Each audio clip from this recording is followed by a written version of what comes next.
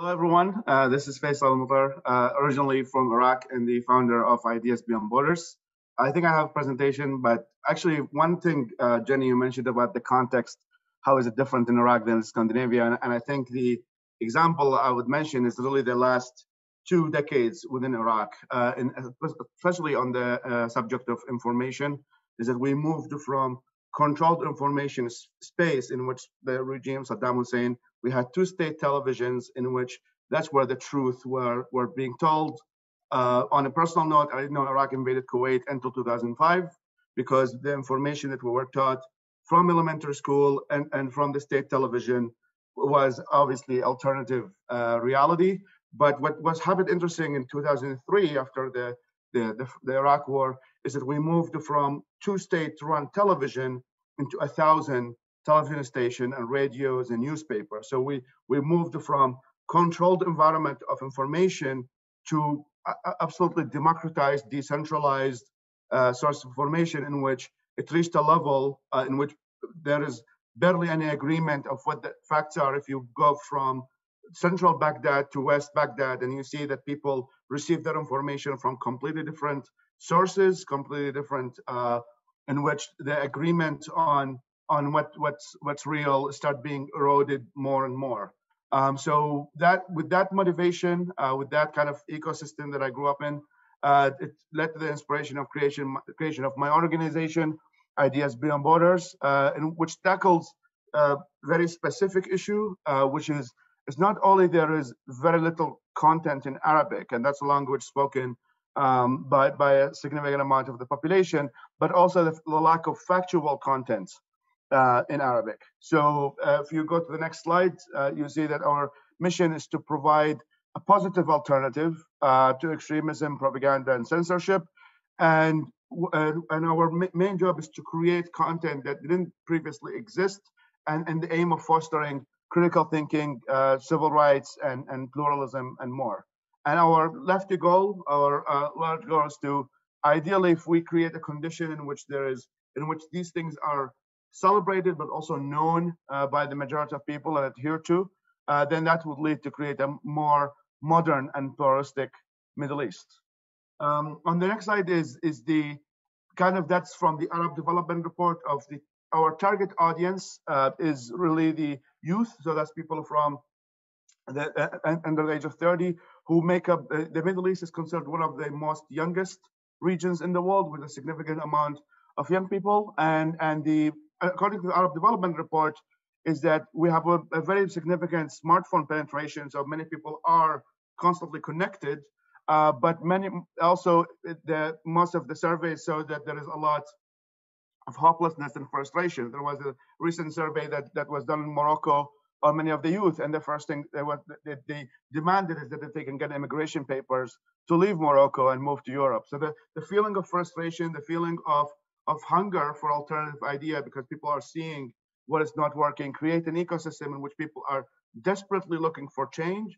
And as a result, that creates a fertile crescent, the fertile crescent of misinformation and propaganda exists that try to capture that frustration and capture that anger.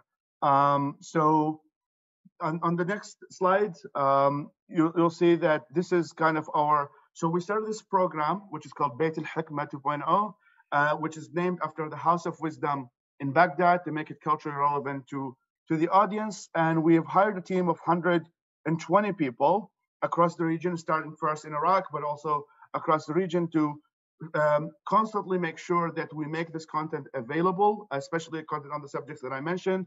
We are a partner of Wikipedia, Wikipedia Arabic, and also Wikipedia Kurdish, and we make sure that many of the articles related, especially, for example, in the latest events of COVID-19, most of the articles about COVID-19 Arabic is done by our team and constantly updated to make sure that there is citation and there is evidence and all of that. So on that note, we start creating more video contents, and now we're experimenting with the concept of courses and easy quizzes in which people can get examples of randomized version of misinformation, see if they're able to identify it. After watching our video, we give them another randomized sample to see if they're able to differentiate and then measure pre and post of that content. And we have created that kind of a larger series called the Critical Thinking series of short videos in Arabic that kind of tackles kind of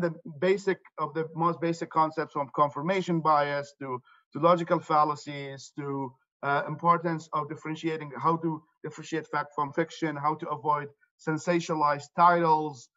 When you read an article, you have to look what is the evidence that supports um, the arguments that being presented. One of the and also show like important debates that are happening around the Arab world and also the region as to how much, no matter how much you dislike the leader or the authoritarian that you're living under, you have to make sure that every claim that you make is factual, because it can be used against you when you're spreading misinformation. So we want to show that regardless of what you feel about a certain situation, especially within the context of Wikipedia, is that you have to have citation and evidence to support what you're doing. Our program is now, as we're moving towards to actually institutionalize this program in 4 universities across Iraq, and hopefully after the year 2022, in which we can expand more to the region. And we're very online savvy, so online is really our strength. So we have a following of 4.8 million, and our content series, the Critical Thinking series, by now is roughly watched by 38 million. So we try to make sure that our content is seen, and also discussed, and create as much engagement as possible. And as I said, now our next step for this year, for 2021, is that now we have kind of an idea of user consumption, what people are interested in. So we did a lot of A/B testing on our videos to see what actually creates the most engagement, where arguments were being, how arguments are being discussed, how people are engaging on the comment section, which I think is kind of very interesting thing. And now we're moving moving towards the quizzes and pre and post to measure if people have actually, as a result of seeing our content, have shifted some behavior, or they now have more awareness of these tools, critical thinking tools, and logical fallacies than before being aware of our content. So with that, move it to Jenny.